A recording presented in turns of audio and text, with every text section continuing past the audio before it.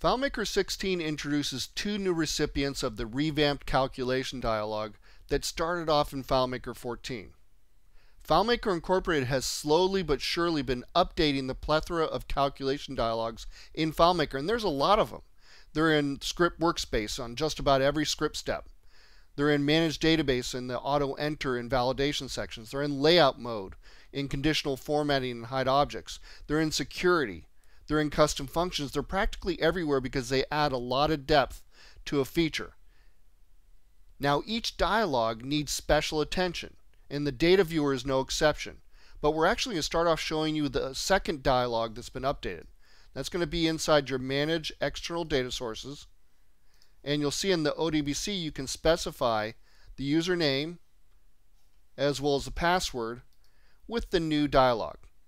But most of you are probably interested in the data viewer. I mean, sure, you can use it here, it'd be great, but really where you spend most of your time is the data viewer. It really helps you construct a calculation outside, let's say, a script. So you don't have to run the script over and over and over again. You can perfect it inside the data viewer and then copy and paste it. So let's take a look at it. We'll go into the data viewer, go into the watch section. We're going to open up this first one that I've already typed in. And it's actually this function right here that I've put inside of the notes here in the instructions. You might find it useful. What it does is it actually converts, you can see 1, 2, 3, 4 into 1,234 and 0 100s. Kind of like what you do on a check writing program. I don't use it that often, but the reason I have it in here is it's a very long calculation. You'll see why later. First, let's cover what is inside this revamped dialog. Now what's in here is the ability to come in here and start typing, right? Case, hit the return key, it completes it for you. So you don't have to type everything. You can type in field names, table names, you can type in functions, and it'll complete it for you. So that's great. That's one of the great. It doesn't just look pretty, it actually works well. But some other things you might not notice that they've done that's actually changed to all of the dialogues, not just the data viewer, is they've changed the default. It's not all functions by name, but all functions by type. And you'll see that you can expand and collapse these. Now why did they do this? I don't know exactly, but I think the reason is because you can type in your functions like I just did.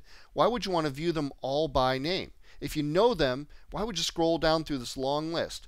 What's going to happen is you're probably going to know a lot of them off the top of your head, and you're going to go, oh, what's that one?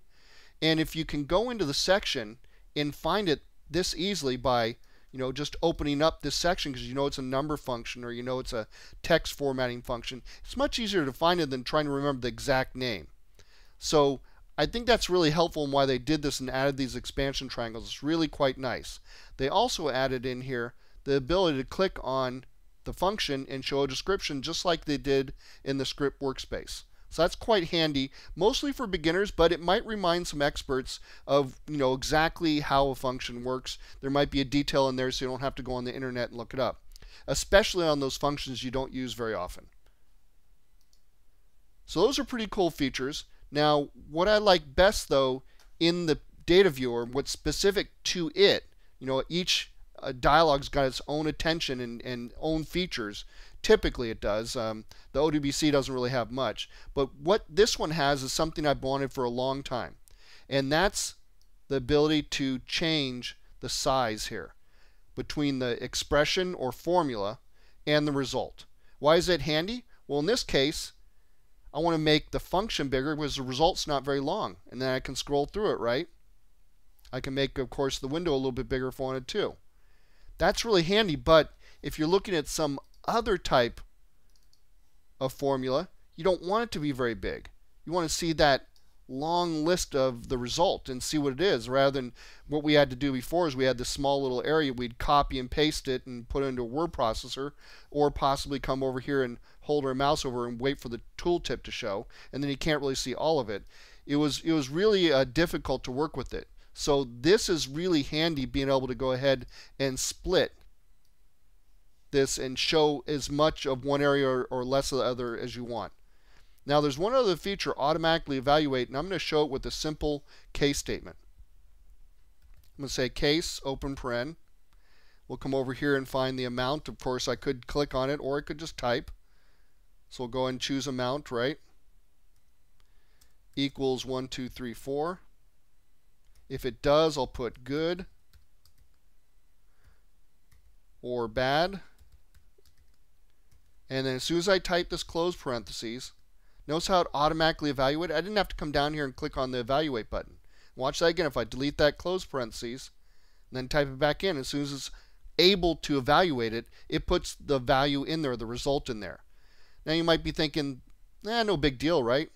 Well, the way I look at it is if you're working on a complex formula and you're trying to get the result to come out, but it's not happening, coming down and clicking on this evaluate button each time just to find out that it's invalid or it's not giving you the right result, it really takes a lot of time. You're going back and forth, maybe hundreds of times per calculation when you're working on something really substantial.